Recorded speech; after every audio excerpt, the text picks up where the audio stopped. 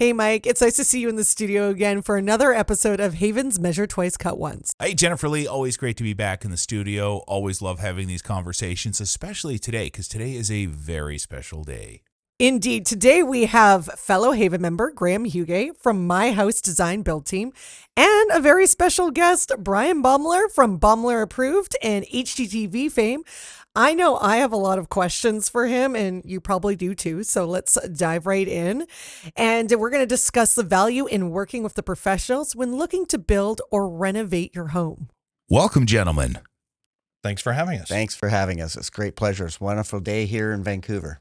Can you talk to us a little about some of the benefits of working with a professional versus working with someone who may not be as professional? I mean, you could make the comparison to going, to a doctor and needing surgery or something fixed, and or just going to someone that is available. There's our homes are living, breathing things, and there's a lot of technology and and skill that goes into building and renovating a home. But there's a lot of art as well. And there's always this argument is what is more art? What's the percentage of art versus, technology and skill required? Everything is subjective. So the finish of a tiled floor, the finish of drywall, paint, etc. People will have different levels of acceptability, things that they look at and say, that looks amazing. Graeme or I may walk in and say, that's horrible. Did you do that yourself? Not only that, there's, people tend to overestimate their skill, their abilities. They underestimate the expense and the time that it will take to do things properly. And they may not focus on the right elements within a home to spend money on to really increase the value and make that home an asset. We can put lipstick on a pig. And at some point, someone's going to have to pay the piper. And if you've saved too much money on electrical or plumbing or HVAC or structural and insulation, the long-term operating costs and maintenance costs of your home. So it's bringing someone in that really knows that business, that will do all the pre-planning necessary and make the journey as inexpensive or as affordable or as close to your budget as possible, and also minimize the amount of time it takes to do it. So what are some of the ways we can help? Let me put this differently. What are some of the questions we can ask to help identify those professionals? Because you use the analogy of medicine. Mm-hmm. I can't say I'm a doctor, but right. I can technically say I'm a renovator, I'm a builder. I'm not, and I'm not qualified to be, but I can. So how do we ask the right questions to make sure we're working with someone who actually can do what they say they can do, as opposed to just saying they can do it? Well, it's interesting, and there's a lot of different accreditations out there for skilled trades. They have to have everything in the background. It's something that the Homebuilders Association, I think Renomark is associated. We've got Baeumler Approved. There's the Chamber of Commerce. There's a lot of different programs that will monitor and do the background work for you. For us, it's having proper references, but you need to get trade references as well. A tile installer is going to have a supplier that knows his name. A good tile installer is moving a lot of product. He's going to have a supplier that knows his name. He's going to have general contractors and builders that work with him.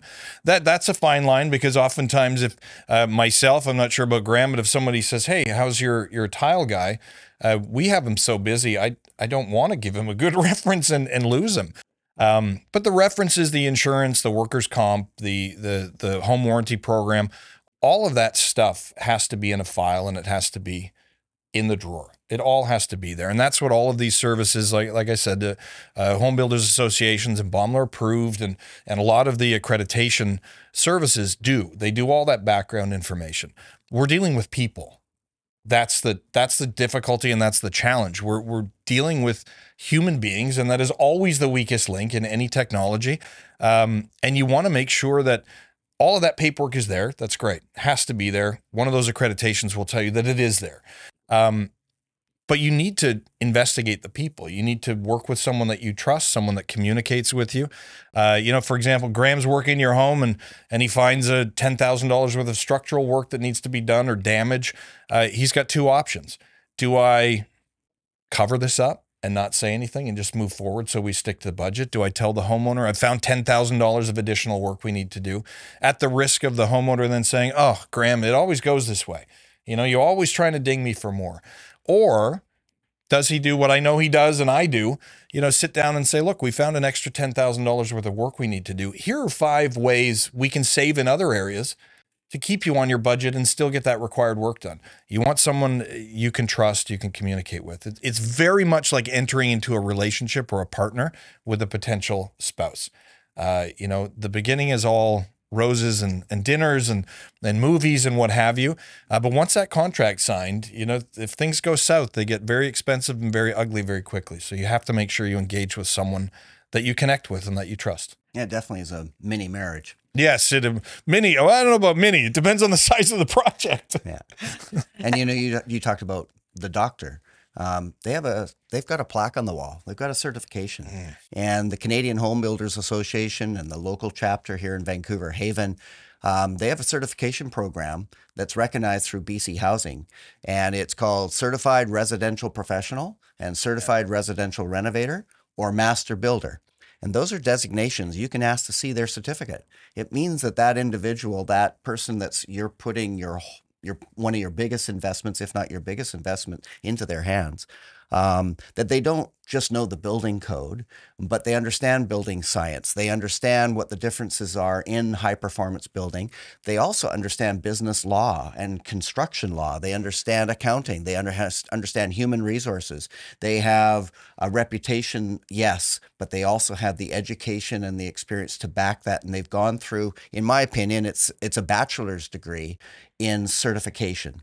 And they may have other certifications like Certified Built Green, which is an organization within Canada, Certified Net Zero, if they're looking to build a passive house, that they're certified in that. And so those certifications are huge. And as builders, both of you guys, it's also managing expectations because there's things like Instagram and so many photos out there that we have now. So how do you really point your clients into being like, okay, that's not a good idea to renovate this room, or it's not a good idea to spend your money doing this. And everyone's like, but I want to be like the people on Instagram.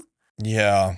That's one of the harder things, and television, I think, has played into that a little bit. Those guys, we can blame them a little bit. In reality, television or Pinterest or Instagram, anything that's a media, that's entertainment. You can't show everything. You can't get the full picture.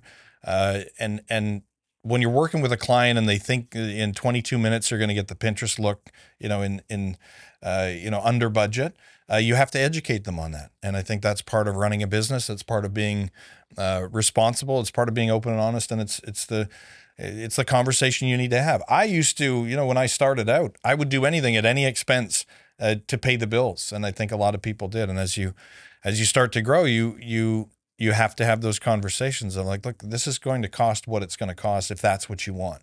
But you also have to have the knowledge and the experience to say, if you want that look, but we can get there, but we have to make compromises in other areas.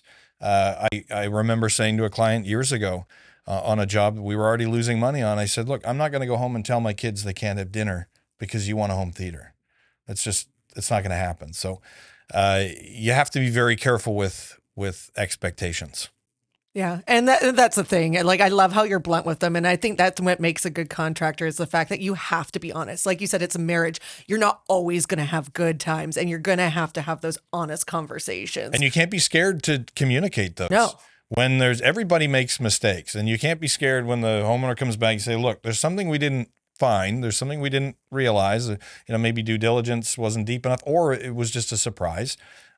You can't be scared to have those conversations because, being open and honest is the only way that you can manage those expectations and avoid bigger problems down the road. Yeah, that's it. My dad has been in construction for many years, and that's the thing he says. He's like, it's worse to be like, oh no, it's fine. And then all of a sudden the client's like, well, why do I have a $50,000 bill? Yeah. They're going to be way more angry.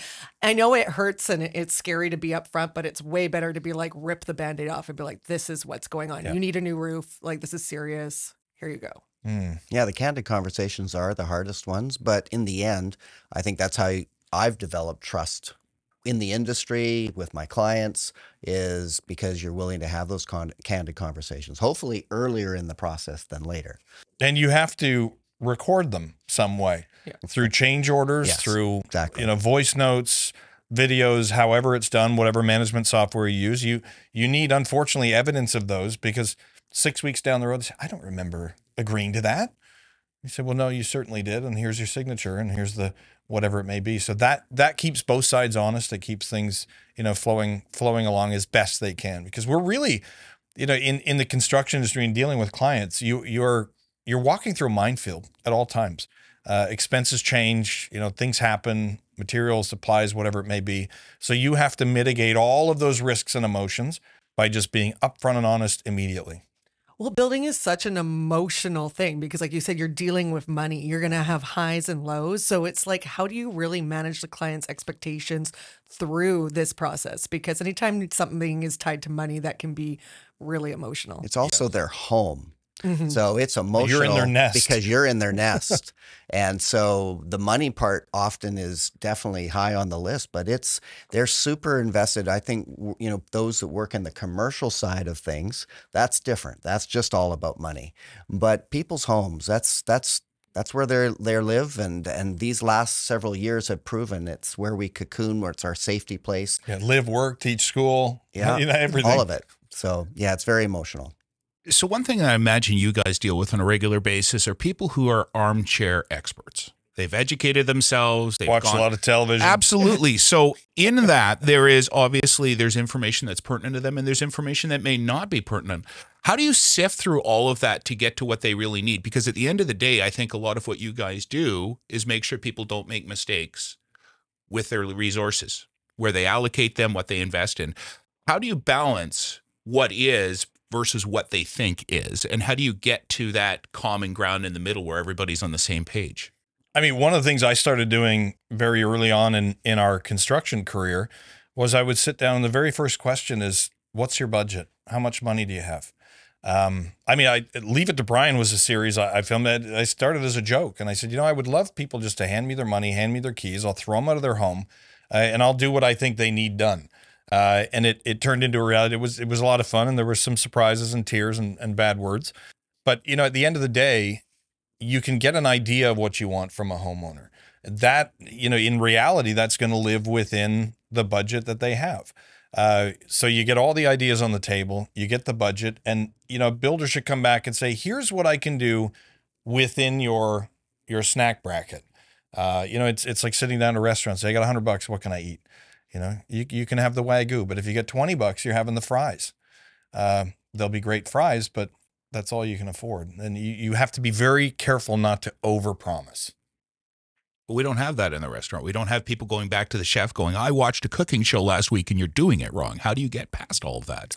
You explain it. You have to educate the client the same as and the client has to ask the right questions. I've always said, if you have a lot of questions, or the question from homeowners is, what questions should I ask my contractor? And the honest answer is, if you have a book of questions left after that initial meeting and walkthrough, you're dealing with the wrong person. They should be educating you and telling you, here's what you need. Here are the essential things you need within this renovation. I don't care what you've seen on YouTube or television or what book you've read. This is reality. This is how we present it. And if you're more focused on getting that job with a client that you can, it's the budget is proper, you can afford to do it properly. They're going to be happy. You're prepared to warranty it, and you've got those safeties built into place. That's going to be a much easier job, and it's going to be a much more rewarding job than I'll just do whatever they want and I'll deal with the fallout later. So it's again about those honest conversations. And budget is always a hard one to talk. And I was watching some of the episodes of your shows, and it's funny because the clients are like, oh, 30,000. And they're like, no, go up a little higher, like 40,000. And again, it's having those professionals of like being like, what is realistic? Because when we're seeing things out there on TV, on Pinterest, on Instagram, we don't know what they cost. We don't do the homework. We're just like, oh, I love that gold sink, but we don't know if it's practical either. What is it like to clean it? Yeah. And you may be watching something, that's one of the reasons I try not to talk budget too much in the shows. You may be watching a show from 15 years ago. That show, in Vancouver, your kitchen may be $150,000. In Newfoundland, where the show also airs, it's $30,000. In Israel, Turkey, Germany, Brazil. There's different prices everywhere. So you can't take that as information. That's the same as an Instagram post. It's filtered, it's shined up, it's a very curated post. The things they don't want to see are cut out of that photo. It's not real life. It's entertainment. It's inspiration, certainly. And I think that's one thing the shows have really done, is inspired people to look at design and think about things. But that budget number is the number one number. Tell me what you want to spend, and I'll tell you what I can do for that money. And then you got to be, those clients need to be willing to listen to that. Yeah. You know, they've got to be willing to be realistic, and that when a quality builder knows what he's doing, he's got history, he's got experience, actually shares that information, a homeowner needs to be willing to trust that and not trying to push that. And it's very much a two-way. Now, you have a lot of builders like Graeme, myself, a lot of the BA members and others that are highly educated, and they've got the background in the trades and in business and in business management and marketing and what have you. You have to interview the client as much as the client's interviewing you. Once you've decided at what level you want to work, there's certain jobs that you just say, this isn't the right one for us. You want to cut back on all the important stuff and you want to spend on the cosmetics. I'm not going to warranty that. So that, maybe we're not the right people for you. So the interview goes both ways. So budget and unrealistic or realistic expectations around that's got to be one of the biggest mistakes homeowners make. Can you talk to us about some of the other common mistakes that you both see out in the field on a regular basis? Because understanding some of the mistakes we as homeowners can make helps us avoid them, but also helps people understand who the right person to work with, who is making those mistakes, and who has learned from those mistakes. Yeah. Do you have some big mistake Brian, thoughts? you've often talked about how people can always replace their countertop in the future, but they can't replace their foundation. They can't replace their building envelope. It's a lot more of a pain to go in and replace your foundation and your insulation than it is to put a new countertop. So that's for sure. putting the money in the right places in the house and starting off in design with the end in mind. What is it that you want to end up with in the end? And we've seen a lot, especially here in Vancouver, of homes that literally are microwaved. Like we're seeing houses being demolished that are 25 years old. That's ridiculous, right? So that a lot of that is because we haven't built well over the years. And just because it was building code at the time doesn't mean it was built well. Right. And so a lot of times people are putting money in the wrong places in their homes. They are looking at the Instagram picture of that final finish, but they're not realizing what's behind the wall, what's behind the finish. And I think that's one thing I've learned from you, and over the years, obviously as a builder, learned it's behind the wall that's where you start off. And we're talking about today's building code. We're finally sharing with the public and in the building code what they should have been doing all along. Right. Building high performance isn't necessarily just about energy efficiency. It's building it right. And you have to start with the design with the end in mind. You need to start off with all of those goals. What are your goals as far as now we have a step code here in British Columbia? What does that mean? It's got to be part of the initial goals. I hear these names like Passive House or Net Zero or Built Green. Is that part of our goals? And those lay the foundation and should lay the foundation for the whole design and then the build process. And if that's foundations laid right, you make good choices along the way. Yeah, we've been such a consumer-driven market. I hear all the time, why are these builders building homes that 15 years later are full of mold and the shingles are curling and the siding is coming off? And my answer is because you buy them. If there's a consumer demand, the market will provide a solution to that demand. If consumers started demanding, I want a smaller home that costs less to operate, that is going to last longer, where I can save some money and invest that properly, that's what I want. I want it built properly. Look at the European model.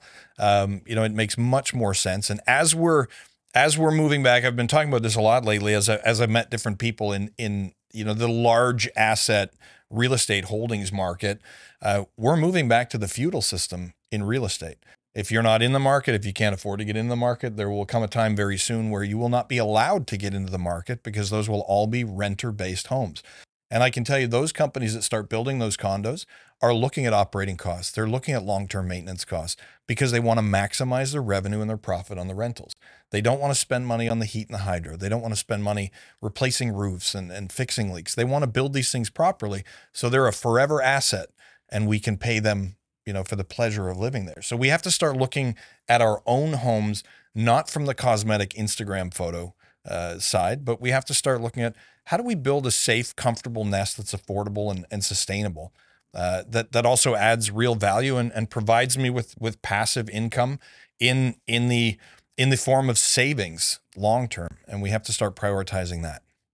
We do. And I think a big component, though, when I talk to people about high performance and stuff is changing the mindset, because I still think there's a part of society that's like, I need to own the big home to showcase that I'm successful. I don't want to small. Like I hear this from a lot of people, like, I don't want to live in a smaller home. I'm moving out. Like, so how do we get people to kind of go, like, I know we have different codes now here in BC for step code, but like, how do we educate them that this is a better way to do it for the future? And I know this is a bigger question because we can't change everyone's mindset overnight, but how do we do that? How do we get people go to smaller, more greener friendly homes? Well, education is the key. I mean, that's what this podcast is about. I know that's what Bryan does when he is on the stage, like here at BC Place at the home show. That's what we do. We do webinars every week available on different subjects. We try to educate, and it's just education.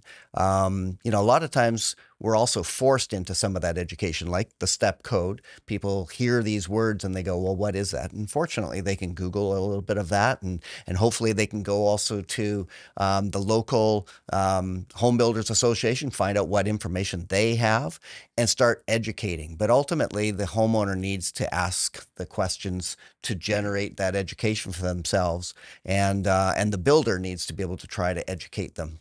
Yeah, it definitely starts with education. I think then it moves to legislation. And people don't like to be legislated too much. However, I have 4 children. I worry about the market for them. I worry about the future for them, the housing market.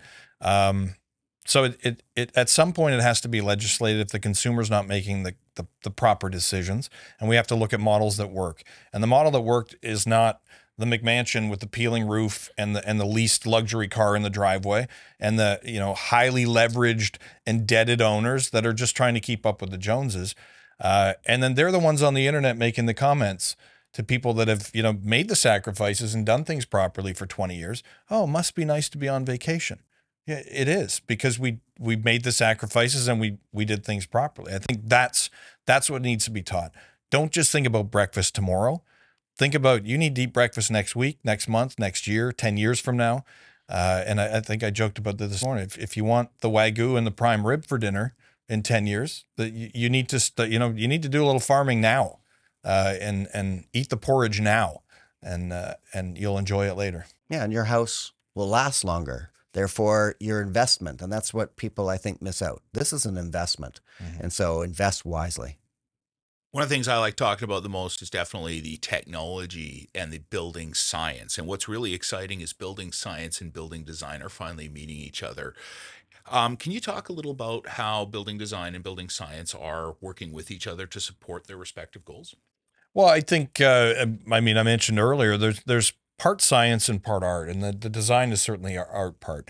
But if we start looking at materials and products that are not only decorative, but are designed and engineered to last a long time and to perform well, and start incorporating those into designs. And it's back to education as well, back to education with designers, architects, with homeowners. And it's getting those types of materials and products and systems into that Instagram photo to convince the consumer that that's the direction we want to go. So design really drives function at some point. The design is what people want first, but we have to turn it around and say, well, here, your functional options are beautiful, and sell them that way and educate people on them. The house is a system. That is a great phrase to define building science too.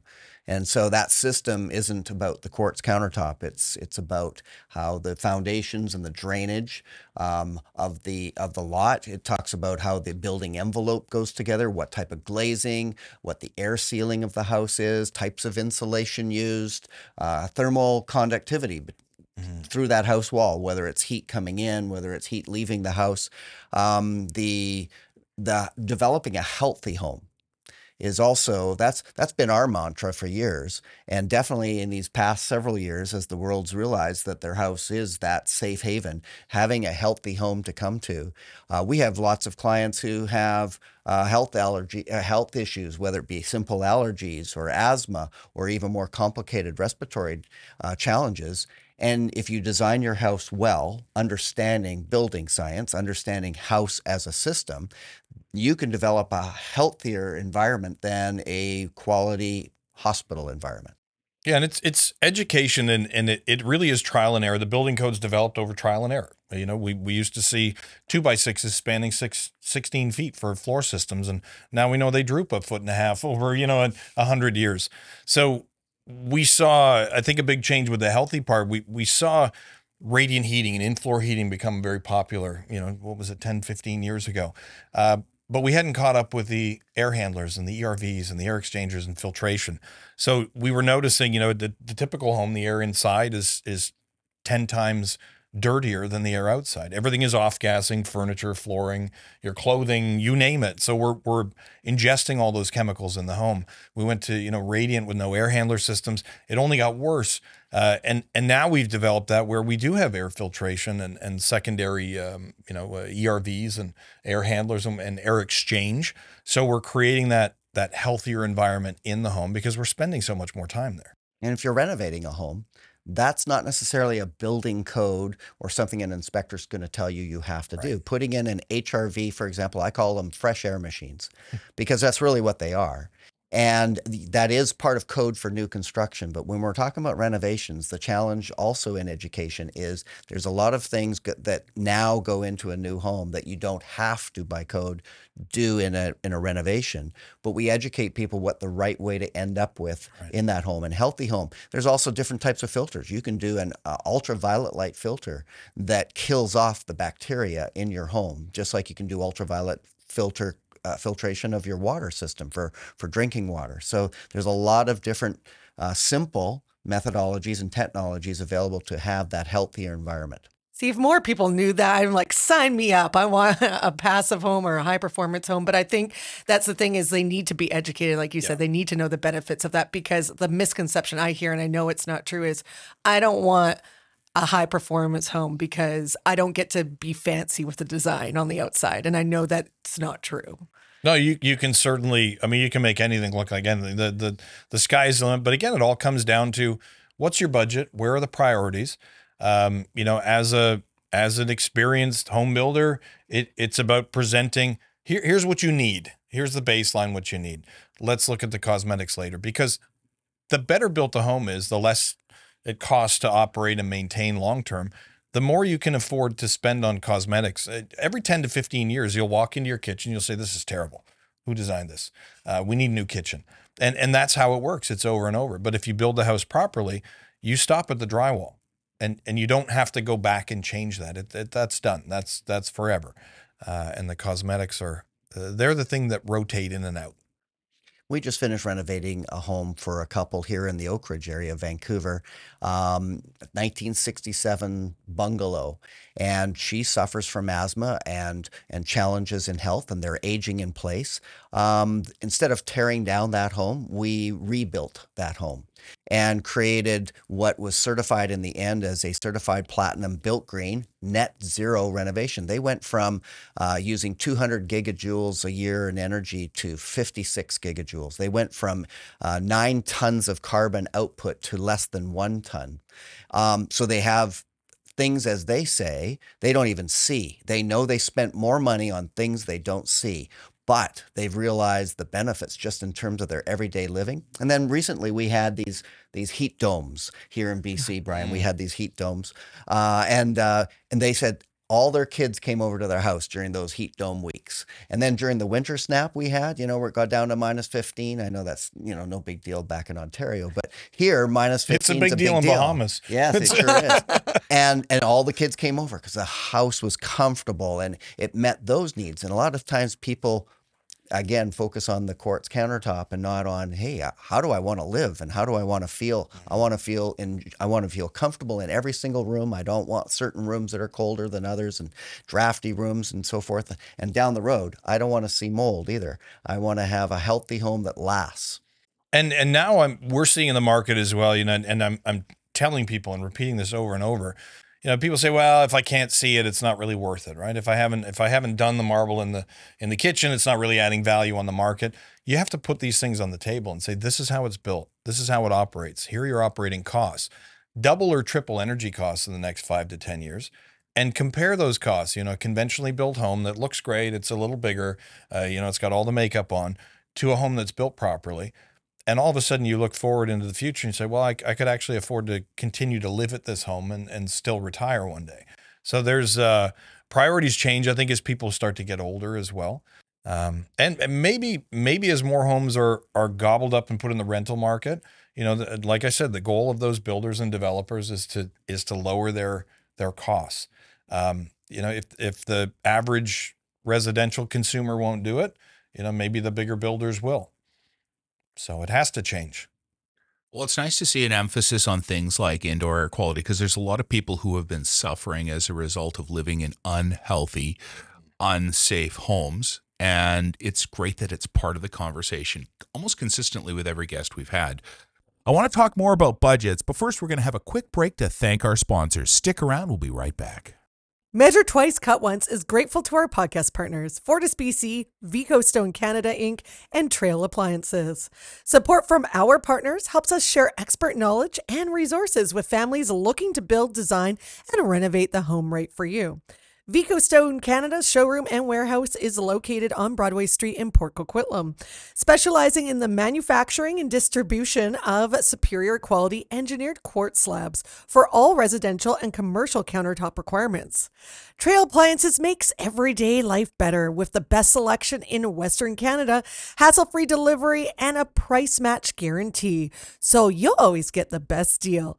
Trail Appliances make sure you love buying an appliance as much as you'll love using one. And we all need reliable and efficient equipment for better comfort, health, and safety of our homes. Whether you want to adopt the same energy-saving habits or take on a major energy-efficient upgrade, no matter what your budget, FortisBC can help you save energy and money. Be sure to visit fortisbc.com/rebates, where you can also find amazing tips on low and no-cost ways to save energy, plus buying advice for energy-efficient products. Now let's get back to our guests. I want to shift things a little bit because this is the big one to talk about is budgets, right? Because there is a cost associated with doing all of this stuff as well. Can you guys talk a little about how to understand budgets because anyone can throw out a bunch of numbers. How do we as homeowners understand what those budgets mean and make decisions based on the information being presented to us? Well, I think you have to work with someone that presents you with the budget with proper breakdowns here, based on, and again, understanding that the market is always changing. Our lumber costs, our material costs, our finish costs, design, whatever it may be, shipping, fuel, labor costs, they're always changing and fluctuating. So we have to do takeoffs for customers and present them with real numbers. And, you have to do, as a homeowner, you have to do the research and see what there's average square foot costs that you can reference, but everything is going to be pretty market specific and design specific. So you just have to break it down and really decide if that's what you can afford, what's being presented with the people that you want to work with. I think I've heard you also tell people when it came to budget, really the end, they've often just not had enough in their budget. Yeah. And they've not been realistic about that. And they've approached it like maybe buying a car and, negotiated down to, hey, I need this X dollar.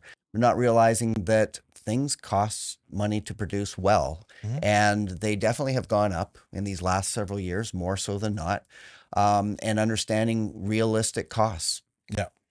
Yeah, you definitely have to present the budget first. I often tell a story, of a basement I walked into, and the homeowner said, "What can you do down here?" And the answer is, "I'll put a train station, indoor pool, and a Starbucks in if you'd like." And they laugh and say, "No, seriously, what can you do?" And I say, "What's your budget?" And the answer used to always be, "Well, I'm not telling you, you'll spend it all." Wow. But you need to present, but how much money do you have in your pocket or available to you? I would say take 35% of that as a contingency or a mind change or a market cost increase security, and put that to the side and work on 65% of your total available cash or credit or whatever you want to spend on the job, and let the professional come up with the plan to tell you what is possible within those plans, considering the cosmetics that you would like to include, and go from there. Well, it's a two-way street. You have to be honest with the client, and the client has to be honest with Right. you. So if they're hiding their budget, it's not going to make for a great relationship. No. And you're just going to have fights. It's going to be a bad marriage. You get to meet a lot of lawyers that way. A lot of lawyers. And something else that you have to set expectations with. And I know here in Vancouver specifically, it's a little bit tricky because depending on municipality, your timeline can take a lot longer because of permits and everything. So when you sit down with your client, how do you say, when is your home going to be roughly done? Because everyone thinks, can I move in before Christmas? Can I move in before this? And we know that depending where you are, it can take a while. What do they say? You can have it built well, you can make it look good, or you can do a good job. You can pick two. Right. But then also Or when, not just when I cheap. watch shows on TV, Brian, it's usually always 20, what is it, 22 minutes to build a house Yeah, or it's renovate 20 a house? Well, and that's with the intro and outro. Yeah. So timing, certainly, the more preparation you do before the start of a job, the better you'll be able to stick to an estimated schedule. But the schedule, people take it as the word, your promise that 6 months will be in and out of here, not considering, well, it's going to take an extra 4 weeks to now redraw things after your design change, your idea, or it was something we found to deal with. So a budget is a lawn dart. It's your best guess of when it could possibly be finished, assuming that everything falls into place the way you're hoping it will. Best case scenario, you have to put a bit of a contingency into your budget. But at the end of the day, things will take as long as they take to finish, and they will cost what they cost to finish if you're doing them properly. And there are areas you can say, the depending on the budget again and the schedule. I've had people say, I want these 5 rooms done for $30,000. And I say, well, it's not possible. Pick 2 rooms that you don't want to include in that scope of work, and we can manage it within that budget and that timeline. So just it's really about having those honest conversations and being open and communicative throughout the process. And I would imagine also creating an awareness that there's something called a supply chain that you don't manage. Yeah. And the last couple of years has been, we waited in this was in Florida, but we waited 7 months to get permits, and we had to wait 9 months to get trusses from the factory. So you can't call Graeme up on a Friday and say, hey, on Monday, we'd like to start excavating for the footings. No, we don't have our plans done yet, but can you be done by Christmas? It's just not realistic. And that's you talked about permits, delaying things. Those are things that you can forecast pretty well. I always encourage people, you're going to spend the most amount of time in the pre-construction. Yeah. If you do that process right with the right people, given the right information, your build experience will be so much better. You should be a more stress-free build experience if you've done all that planning up front. I think the biggest thing to avoid is making changes. Yeah. So if you can get everything decided before taking something apart, if it's a renovation, or before coming into the ground, if it's a new construction, before that, you will stay closer to your budget. You will stay closer to your timeline. It's when people make those additions and those changes in the middle, they don't realize how much that affects the whole process. Recently had somebody wanted to just add some simple plugs into the floor of their theater, which happened to be made of concrete. Minor detail. And it was literally, they made the decision the day before we were to pour. So fortunately, it was before we poured. Okay. But it delayed that process probably by 3 weeks, because you've already got a schedule with that electrician. That You don't now keep has your to be electrician in the back of the truck with conduit? and the same with the concrete guy. I didn't Yeah. keep him in the back of the truck either. And they had their schedule as far as delivery and placing and all the things that had to go just from that one. Hey, while you're there, can you add floor plugs? Which by themselves, had they been designed in the early processes, probably would have been very inexpensive to do. Ended up being very time expensive in this case because that decision was added in. And it comes down to relationships again. It's people. If you're working with someone that has a great relationship with the plans reviewers, with the inspectors, with the city, with the the bylaw officers, they've got the phone numbers, the phone calls, the relationships to help move things along, keep them moving, and maybe to sneak in line in front of somebody at the trust factory or on the schedule of the concrete guy, whatever it may be. But that's where that art comes in. Apart from the science, you have to have those relationships in place to manage these jobs properly and pull some favors here and there. And again, it all comes down to relationships. So how do you pick the right contractor besides you lovely two How do you people? pick the right homeowner to work with? Yeah, there we go. That's another good question. That's where the industry is going. I mean, like I said, the industry now is full of young, educated, motivated, business-minded people that are starting to run. This is no longer like, oh, hey, I saw you in the parking lot at the big box store. Come on down for $10 an hour and build me an addition. That's not the type of industry we're in anymore. The value of real estate is skyrocketed. It's such an investment that this is now a real bona fide industry. There are no stigmas attached anymore to the home builder or the tradesperson. This is for me, this is the gold standard of industry. So yeah, it's interviewing both ways. And choosing the right person again is making sure all those credentials are there and everything is in the background, but then sitting down and go for coffee, go for a dinner. Don't make your decision, based on a phone call or a website. Go and meet the people, spend some time, talk to them. If you have that red flag feeling, it's the wrong, don't get married. Don't sign the contract. What is the most important question, in your opinion, that a homeowner could ask either of you when determining who to work with? Like, is there one question out there that's like the golden question? I don't have a one question. Yeah, if there's too many questions. Yeah. But everyone's different. Every personality is different.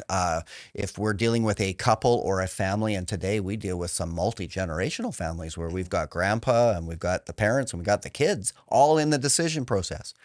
And I think, mitigating those personalities is huge too. So I think homeowners need to come with their questions thought through, especially if there's more than one person asking the questions, and maybe have their own pre-meeting of how are we going to address this, because they're investing in their home. So what questions are we going to ask? What's important to us? What are the answers we need to make a decision of whether this is the right fit for us as a family? And then when they come there, a professional builder, designer, they've got their questions. They've got their process. We have our process laid out, but a homeowner also needs to know what's our goals? What are we trying to accomplish here? Mm-hmm. And then if they have that candid conversation together and they're both willing to share those things, they're going to get their questions answered. They're going to feel comfortable making the next decision, making the next move. We're starting to see in the market with some of the builders and, with Graeme and my house, people have to look at, you've all heard like, oh, I was wearing this suit or designed by this, or, this art was done by.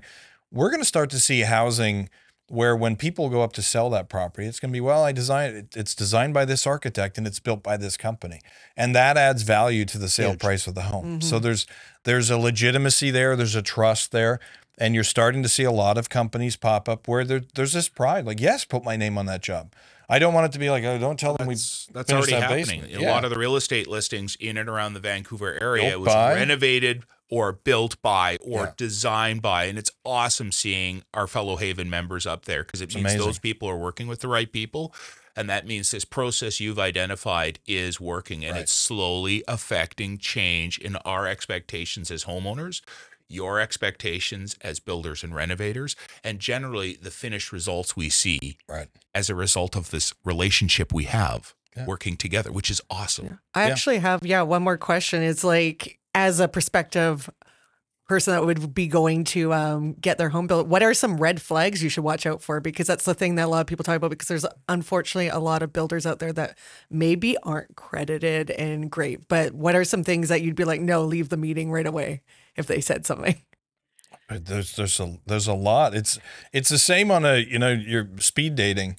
Sit at the table and what red flags pop up. If you just have that gut feeling, that's the best one to follow by. But the great thing now is there's so much media available, so much information available. You can do your background checks, and typically if there's a 1-star rating, there's a reason for that. It's a tough game out there for builders as well, because there's all different scenarios, but really you want to find someone that in their heart wants to build something that they're proud of, that's going to last a long time. They want to put their sign and their name on it. Yeah, the red flags are, the same as a date. If somebody shows up on a Friday and says, we can start Monday, and, their van won't start, and they get out and the coffee cups and tools are falling out the back and they get stain on their shirt, and maybe they're an incredible tradesperson. Maybe they're great with their hands.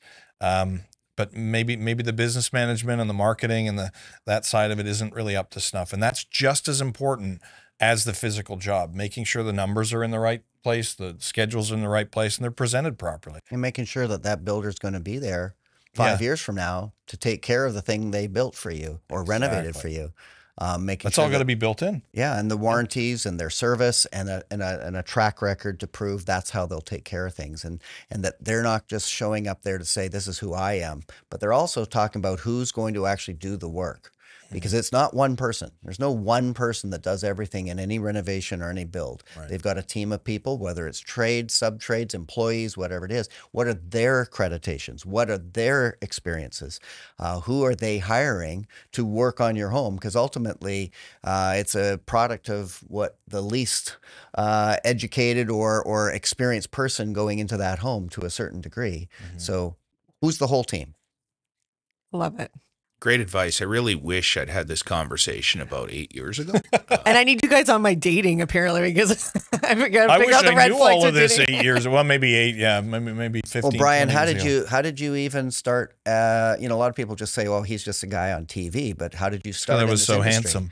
You do have a Vancouver tie here in terms of your career in construction. I do. I spent 8 years at a private school wearing a tie to school with a blue collar dad.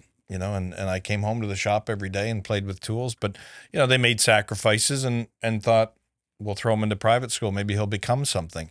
And I went to university. I did a degree in political science, took business. I took a year off and moved to Vancouver, planning to go to law school, and bumped into a friend of mine that we had a handyman business in the summer. When we were 14, we started this and did our apprenticeship hours with a framing company.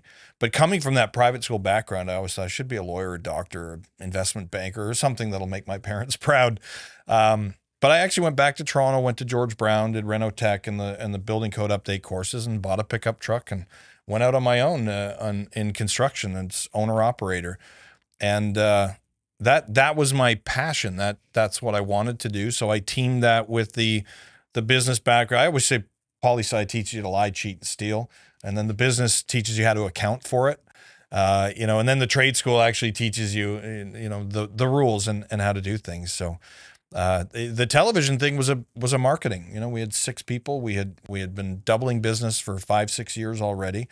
And I thought, what a great marketing opportunity to do some free work for a host on another show.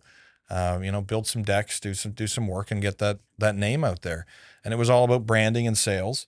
And it got all twisted around, and they said, "Hey, do you want to do your own thing?"